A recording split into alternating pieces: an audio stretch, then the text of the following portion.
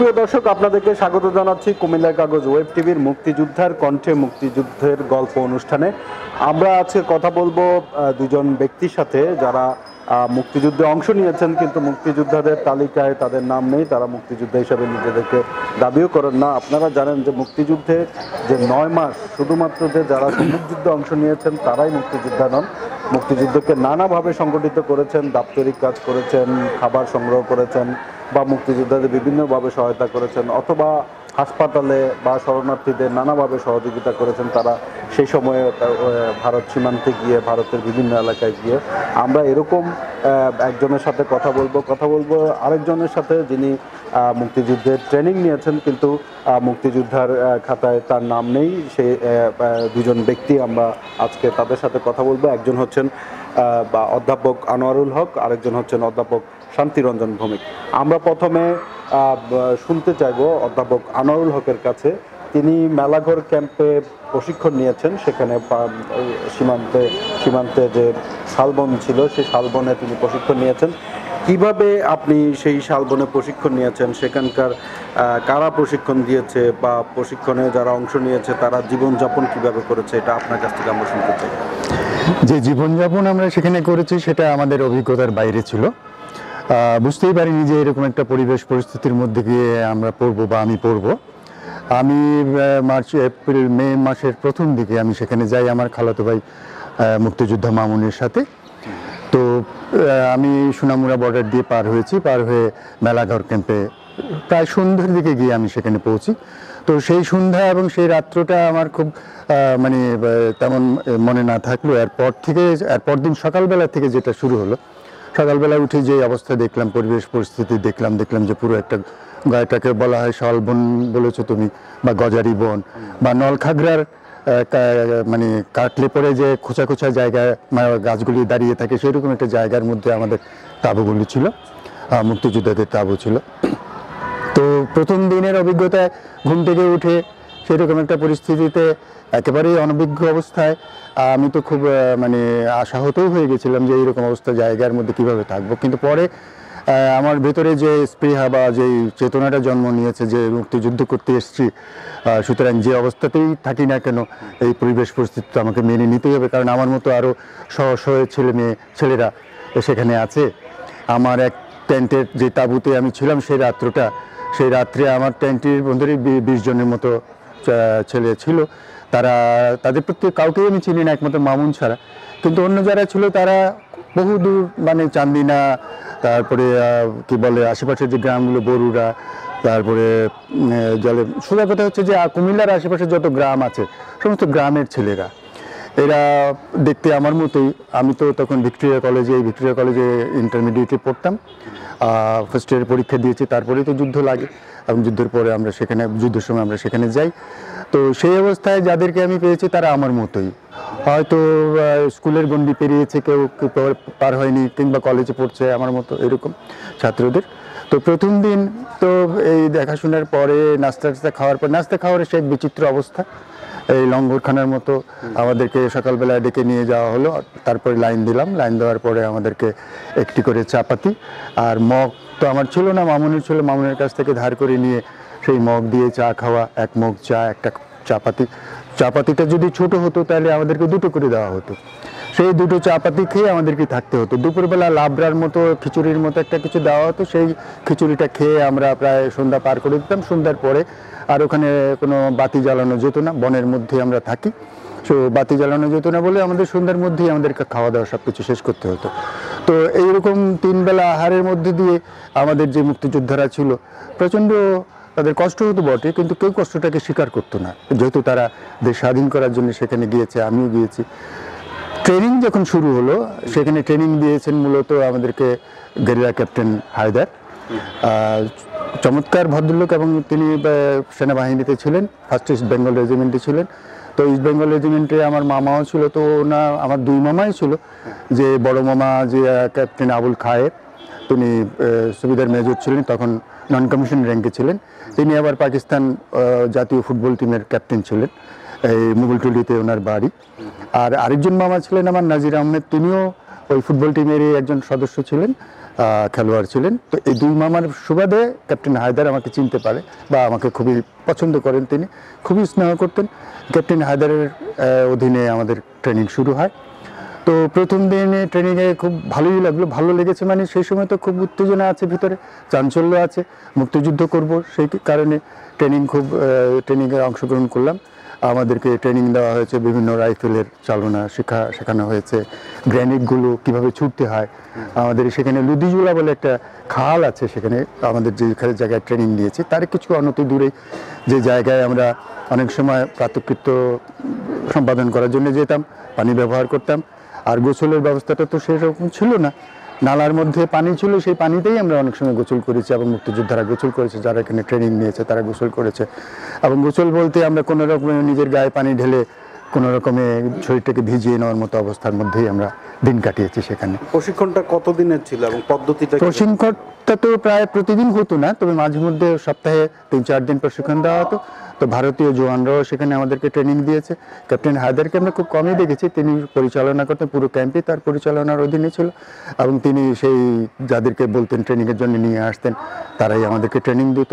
ভারতীয় জওয়ান তারা দেখেছি হিন্দিতে কথা বলে, সুতরাং বোঝা গেছে যে তারা আমাদের দেশীয় নয় বা বাংলা কথা তারা জানে না, তারা হিন্দিতে আমাদের সঙ্গে কথা বলতো। তো সেই হিসেবে আমাদের ট্রেনিংগুলো চলতো, সপ্তাহে 3-4 দিন ট্রেনিং হতো। সকালবেলা ওই নাস্তা খাওয়ার পরে শুরু হতো, দুপুর নাগাদ ট্রেনিংগুলো হতো এবং বিভিন্ন ধরনের অস্ত্র কীভাবে পরিচালনা মানে ছুটতে হয়, বিশেষ করে গ্রেনেড, আবার কখনো কখনো মাইন কী করে ছুটতে বসাতে হয়, কিভাবে সেটাকে ইউজ করতে হয়, কিভাবে শত্রুর চলাচলের রাস্তার মধ্যে পুঁততে হয়, সেই সমস্ত বিষয়গুলো আমাদেরকে দেওয়া হতো। আর গুলি ছোড়ার বিষয়টা আছে সেখানে। এই সাধারণ ট্রেনিংগুলো আমাদেরকে সবসময় প্রায় প্রতিদিনই মোটামুটি দেখানো হতো এবং প্র্যাকটিক্যাল যেটা করা হতো সেই জন্য আমাদেরকে কখনো কখনো বনের মধ্যে নিয়ে যাওয়া হতো, সেখানে নিয়ে আমাদেরকে প্র্যাকটিক্যাল ক্লাসগুলো করানো হতো। আর গ্রেনেড ছোড়ার ব্যাপারটাও শেখানো হতো। গুলি করার পদ্ধতিটা কি আপনি আমাদেরকে দেখাতে পারবেন কিভাবে করতে? এইখানে কি মানে দেখানো যাবে না? মানে বিশেষ করে স্টেন গান যেটা আমরা ওই যে কি বলে, যেটাকে আমরা সাধারণত ছোট যে স্টেন গানটা যেটাকে বলে, সেটা তো এখানে কোমরের মধ্যে এখানে ধরে এইভাবে ছোড়া যায়। আর লাইট মেশিন এলএমজি যেটাকে বলে, সেটার জন্য আপনাকে শুয়ে পড়তে হবে, শুয়ে পড়ে তারপরে গুলি ছুটতে হবে। আপনাকে ব্ল্যাঙ্ক ফায়ার করা যায়, অথবা আপনাকে সামনে যে শত্রু আছে তার সাথে ওই যে আছে ক্যামেরা বা এই লেন্স আছে, লেন্স দিয়ে আপনাকে দেখে টার্গেট ঠিক করে তারপর আপনাকে গুলি ছুটতে হবে। এলএমজির যে ব্যবহারটা আমাদেরকে দেখেছে, লাইট মেশিন গান যেটা। আর কামানের ব্যবহারটা সাধারণত আমাদের দেখানো হয়, তার কারণে আমরা ওইটুক পর্যন্ত যাইনি, ওটুকু আমরা যাওয়ার দরকারও ছিল না। আমরা সাধারণত সম্মুখ যুদ্ধে গেলে পরে কীভাবে ব্যানার চার্জ করতে হয়, কীভাবে সম্মুখ যুদ্ধ করতে হয়, কীভাবে গুলি ছুটতে হয়, এই বিষয়গুলো আমাদেরকে দেখানো হয়েছে এবং শেখানো হয়েছে সবসময়। এগুলো আমরা ভালো করে শিখেছি। কতদিন টোটালি? আমি প্রায় 4-5 মাসের মতো সেখানে ছিলাম।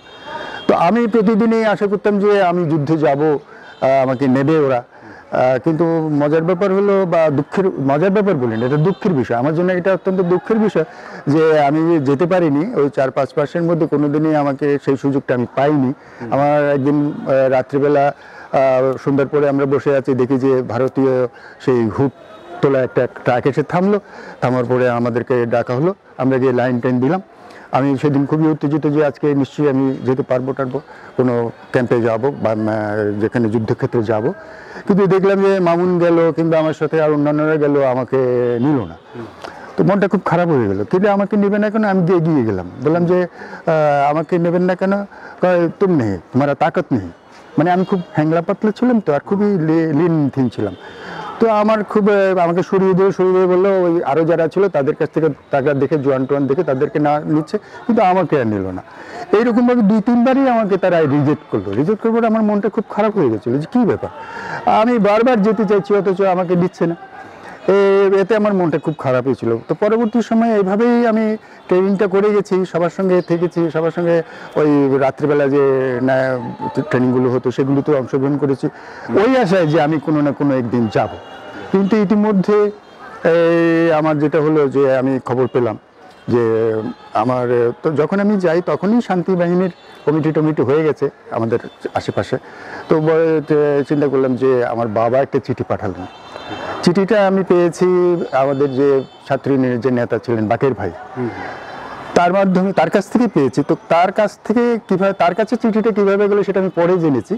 কিন্তু আমি যখন একদিন ওই মামুন চলে গেলো, আমার সঙ্গীরা চলে গেছে, আমি তখন ছোট্ট একটা টিনের মানে কমান্ডার হিসেবে বা লিডার হিসেবে আমি তখন সেখানে আছি, 10-12 জনের একটা ওই তাঁবুর মধ্যে আমরা যারা থাকতাম। তো এক বিকালে খুব মন খারাপ, আমি যুদ্ধে যেতে পারছি না, বারবার আমাকে তারা রিজেক্ট করে দেয়, বারবার আমাকে তারা বলে তুম নিহি, এই তুম হাও, এরকম করে তারা আমার সামনে থেকে লোকজনকে নিয়ে যায়, ছেলেদেরকে নিয়ে যায়, অথচ আমাকে নেয় না। তো আমি ক্যাপ্টেন হায়দারকে গিয়ে বললাম যে আমি একটু ঘুরতে যেতে চাই। বলে যে কোথায় যাবে? আমি বললাম যে সুনামুরা যাবো, শুনেছি ওখানে বড় ভাইরা আছে কুমিল্লার, তো তাদের সঙ্গে দেখা করতে যাবো। আচ্ছা ঠিক আছে যাও। এসে ওখানে আমার এখানে কুমিল্লায় যারা ছাত্র ইউনিয়নের নেতা ছিলেন তারা, তাদের সাথে আমার পরিচয় ছিল। মূলত আমি কিন্তু সাংস্কৃতিক কর্মী, আমি কিন্তু কোনো দলও করিনি বা ছাত্রলীগ করিনি, ছাত্র ইউনিয়ন করি, কিছু করিনি, কিন্তু সব দলের সঙ্গেই আমার যোগাযোগ ছিল। মুক্তিযুদ্ধের স্বাধীন তার যে পতাকাটা আমাদের আমরা এখন দেখতে পাচ্ছি না, আগে যে ছিল স্বাধীন বাংলার যে স্বয়ং পতাকাটা যেটা, এটা কিন্তু শিবনারায়ণ দাসের করা, আমাদের কুমিল্লার এই তিনি জাসদের নেতা ছিলেন পরে, তো তার হাতে করে। তার সঙ্গে আমার খুব ভালো সম্পর্ক ছিল। তো এনাদের সাথে আমার এমন একটি সম্পর্ক, যে সম্পর্কটি হচ্ছে ছোট ভাই হিসেবে বড় ভাইয়ের এবং বন্ধু হিসেবে বন্ধুর সাথে সম্পর্ক। অ্যাকচুয়ালি আমি কোনো দল হিসেবে কোনো ছাত্র ইউনিয়ন কিংবা ছাত্রলীগ কিংবা এমনি কোনো দল করিনি। সাংস্কৃতিক কর্মী হিসেবে কবিতা লিখতাম, নাটক লিখতাম, এই সমস্ত বিষয়ে আমার। তারপরে আর আপনি মানে বাড়িতে যে আসলেন তারপর আর জাননি? না, যেতে পারিনি। তো ওই যে আসলাম, বাকের ভাইয়ের থেকে চিঠি পেলাম, চিঠি পাওয়ার পরে আমি যখন ক্যাপ্টেন হায়দারকে বললাম যে এরকম ব্যাপার, একটা চিঠি এসছে, বলে যে তুমি যাও গিয়ে দেখে আসো। আমি বলি গেলে তো আমি ফিরতে পারবো না। কয় ফিরতে পারবে না সেটা না, কথা হলো যে ভিতরেও তো কিছু কাজ থাকে, সেই কাজগুলি তুমি করবে।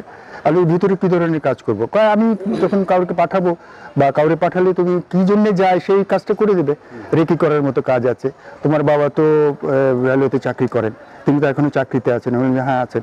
তাহলে তোরা এই যে কুমিল্লা ক্যান্টন আরে স্টেশনটাকে যে ঘাঁটি করে ওরা যে কাজগুলো করছে কসবা পর্যন্ত, সেই খবরাখবরগুলি তো তুমি দিতে পারো তোমার বাবার কাছ থেকে নিয়ে। আমি তা পারি, কিন্তু আমি যে যুদ্ধে যেতে চাই, আমি তো ফিরতে চাই না। আরে ফিরতে চাই, আমি তো ওখানে গিয়ে আটকা পড়ে যেতে চাই না। আর তাছাড়া আমার পাড়ার মধ্যে শান্তি কমিটি আছে, তারা আমাকে দেখবে, দেখলে পরে তারা আমি যে ওখানে ছিলাম সেটা জানবে। এবং তারপরে যদি আমি ফিরে আসি, তা আমার আরও 5-6 ভাই বোন ঘরের মধ্যে আছে, তারা তো বিপদে পড়ে যাবে। সেই জন্য তুমি কিছু ভাববে না, তোমার জন্য ভেতরে কাজ আছে, তুমি সেই কাজ করবে।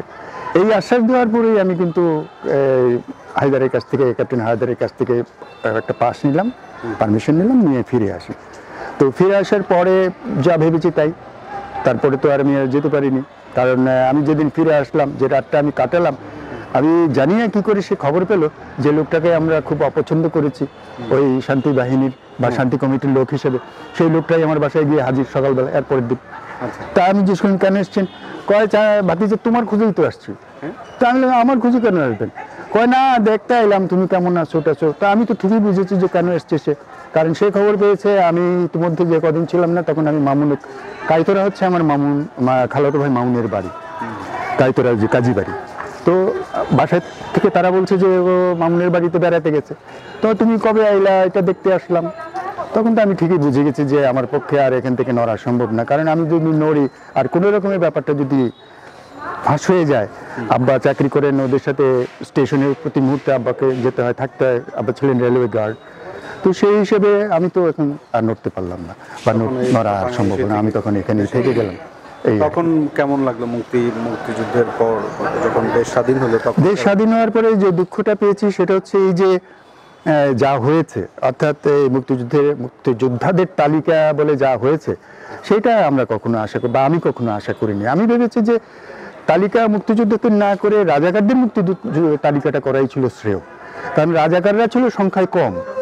আর মুক্তিযোদ্ধা বলতে আমার আরেকটা দুঃখের কথা আমি বলেই ফেলি, সেটা হচ্ছে তাহলে আমার বাবা বা আমাদের যে বাংলাদেশে যে মানুষগুলো ছিল, ধরলাম না হয় 1 কোটি মানুষ সেই পারে গেছে, বাকি যে 6 কোটি মানুষ এখানে রয়ে গেল, তারা কারা?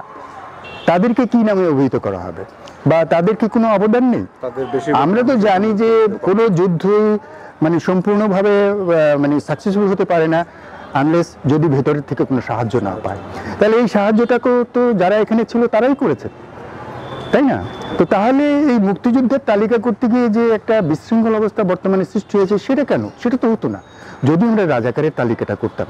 তো সেই হিসাবে মুক্তিযুদ্ধ হিসেবে আমি নিজেকে কোনোদিন দাবি করি না, কারণ আমি সেখানে গেছি, যুদ্ধ করতে গেছিলাম, দুর্ভাগ্যবশত হয়তো করতে পারিনি, কিন্তু তারপরেও যদি সার্টিফিকেট চাইতাম, আমি সার্টিফিকেট আমার হাতে ছিল, আমার পক্ষে সার্টিফিকেট জোগাড় করা সম্ভব ছিল এবং সার্টিফিকেট আমার থাকতে পারত না। না আমার আমার আমার আমি সেটা চিন্তাই করিনি, কারণ এটা তো কোনো পরীক্ষা না যে আমি মেট্রিক পরীক্ষা দিলাম কিংবা ইন্টারমিডিয়েট পরীক্ষা দিলাম, একটা সার্টিফিকেট দিয়ে আমাকে বোঝানো হবে যে তুমি পাস করেছো।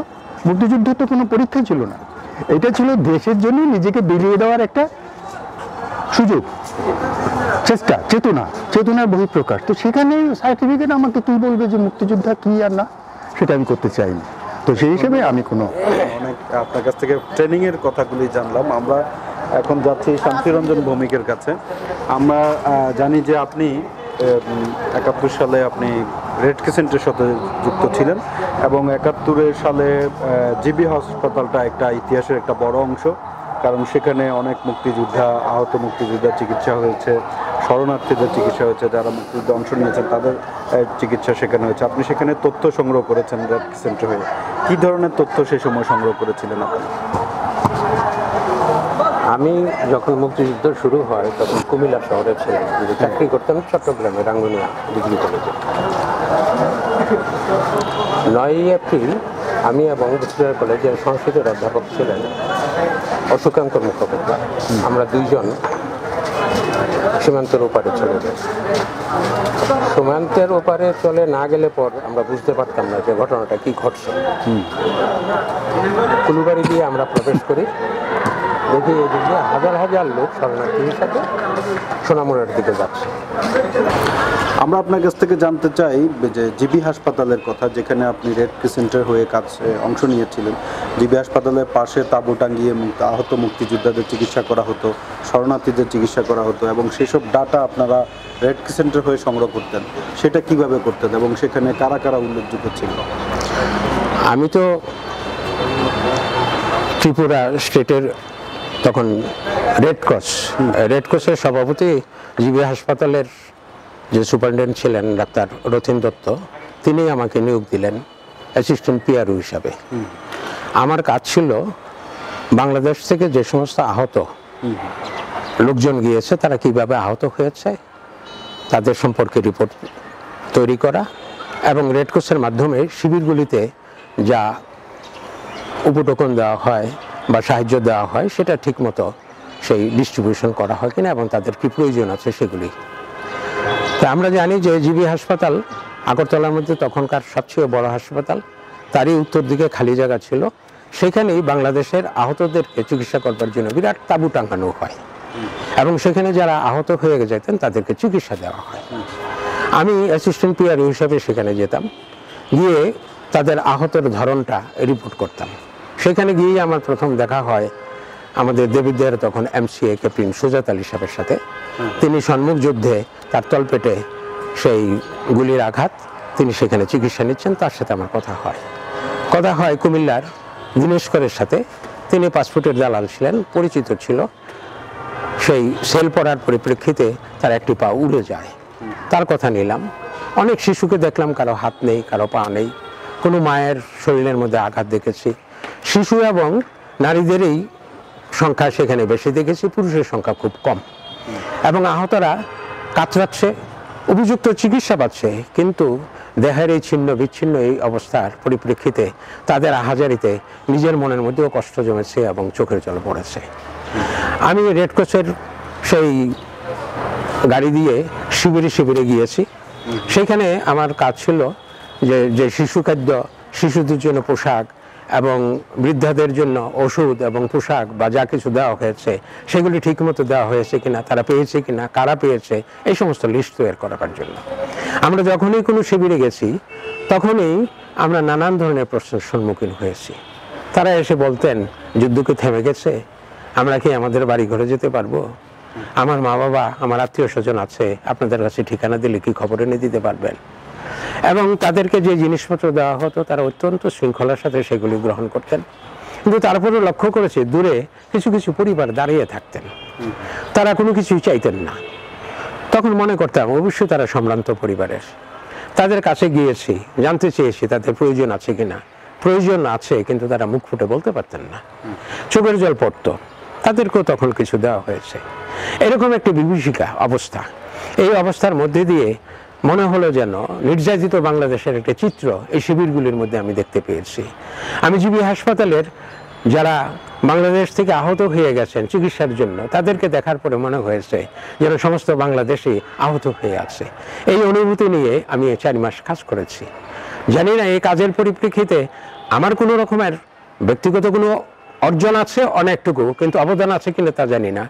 কিন্তু মুক্তিযুদ্ধকে দেখেছি, মুক্তিযুদ্ধ যাপন করেছি, মুক্তিযুদ্ধ যে কত কষ্ট করে আমরা লাভ করেছি আমাদের স্বাধীনতা, সেটার আমি একটা প্রত্যক্ষ মানে দর্শক হিসাবে আমি নিজে গর্বিত এবং অহংকারিত।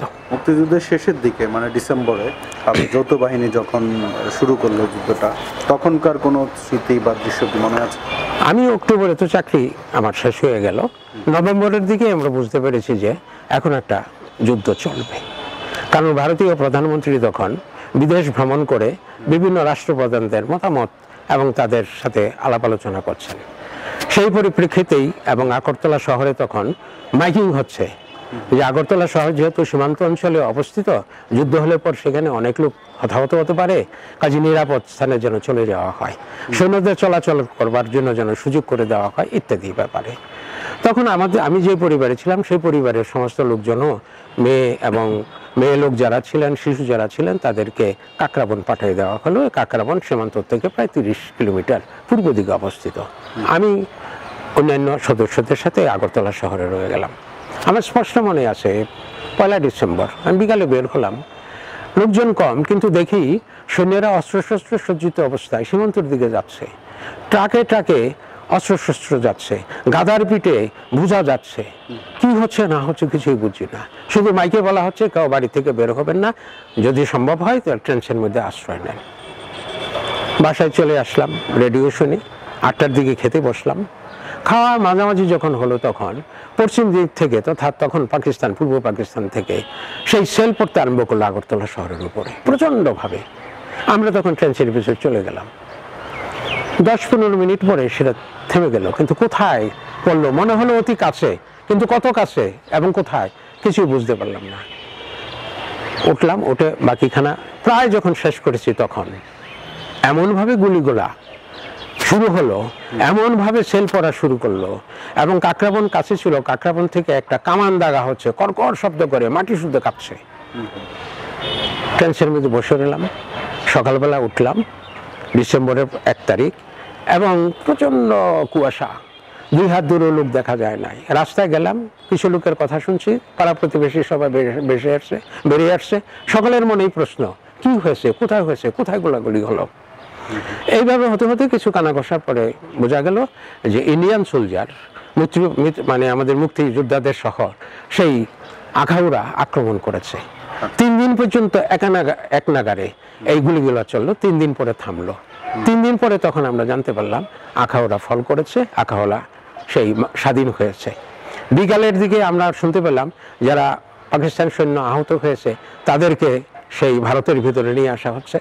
আখাউড়া রোডে গিয়ে হাজার হাজার লোক দাঁড়িয়ে আছে, আমিও গিয়ে দাঁড়ালাম, দেখলাম যারা আহত তারা কাতরাচ্ছে ট্রাকে করে। রেড ক্রসের সাদা তখন বড় বড় ট্রাক ছিল, এই ট্রাকের মধ্যে করে তাদেরকে নিয়ে যাচ্ছে। যারা এইভাবে ধৃত হয়েছে তাদেরকে হাত পাও বাঁধা, মানুষ গালিগালা দিচ্ছে, সাথে আমিও গালিগালা দিচ্ছি।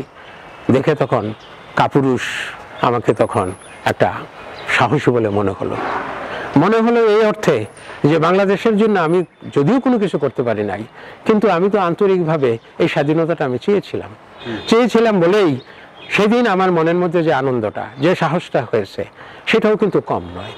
আমি যে কথাটা আমি বলতে চাই শেষে, যে আমি মুক্তিযুদ্ধ দেখেছি, মুক্তিযোদ্ধাদেরকে দেখেছি, তাদের আত্মত্যাগ দেখেছি, যারা নিপীড়িত হয়েছে, লাঞ্ছিত হয়েছে, আহত হয়েছে তাদেরকে দেখেছি, তাদের কথা শুনেছি। তাদের সবসময় একটি, কখন কিভাবে আবার তাদের মাতৃভূমিতে ফিরে আসবে। এই যে তাদের বিরাট অর্জন লাভ করে তাদের সমস্ত দুঃখ কষ্ট ভুলে গিয়ে তারা আবার ফিরে আসতে পেরেছে, তাদেরকেও আমরা মুক্তিযুদ্ধ বলবো না? অবশ্যই তাদেরকেও আমরা মুক্তিযুদ্ধ বলবো। আপনাকে অনেক ধন্যবাদ। আপনি মুক্তিযুদ্ধে অবদান রেখেছেন, আপনিও প্রশিক্ষণ নিয়েছেন, কিন্তু আপনারা দুজনের কেউই মুক্তিযুদ্ধের সনদ নেননি এবং মুক্তিযোদ্ধা বলে নিজেকে দাবিও করেন না। কিন্তু মুক্তিযুদ্ধে আপনাদের অবদান আছে। শুধুমাত্র সম্মুখ যুদ্ধেই যে যারা অংশ নিয়েছে তারাই মুক্তিযুদ্ধে অবদান রেখেছেন এমন নয়, মুক্তিযুদ্ধকে নানাভাবে নানা শ্রেণী পেশার মানুষ সংগঠিত করেছেন, মুক্তিযুদ্ধে ভূমিকা রেখেছেন, সবারই অবদান কম বেশি আছে এবং এই অবদানের কারণেই এই 9 মাসের রক্তক্ষয়ী যুদ্ধের পর আমরা একটি স্বাধীন সার্বভৌম দেশ পেয়েছি। আপনাদের অবদানের জন্য আপনাদেরকে ধন্যবাদ জানাচ্ছি। নিশ্চয়ই জাতি আপনাদের অবদান চিরকৃতজ্ঞতার সাথে স্মরণ রাখবে। ধন্যবাদ তোমাকে, কারণ আমাদের ভেতরে যে একটা মনস্তাপ ছিল, একটা দুঃখবোধ ছিল, সেই দুঃখবোধটুকু জানানোর জন্য তুমি যে সুযোগ করে দিয়েছো আজকে, তার জন্য তোমাকে অসংখ্য ধন্যবাদ। জয় বাংলা।